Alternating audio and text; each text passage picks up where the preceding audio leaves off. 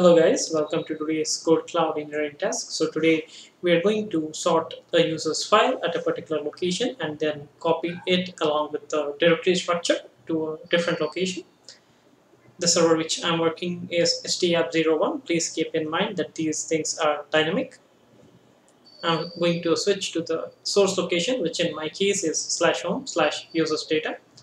I'm going to issue the find command with the -user option. Username in my case is user.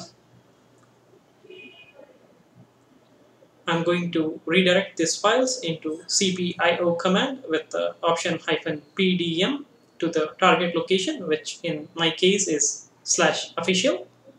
Once this is complete, I want to switch directory to official and make sure that I can see the files. If you think the content is helpful, please click on like, subscribe, and hit on the bell icon so that I can keep producing more content like this. Thanks for joining me today. See you in the next one.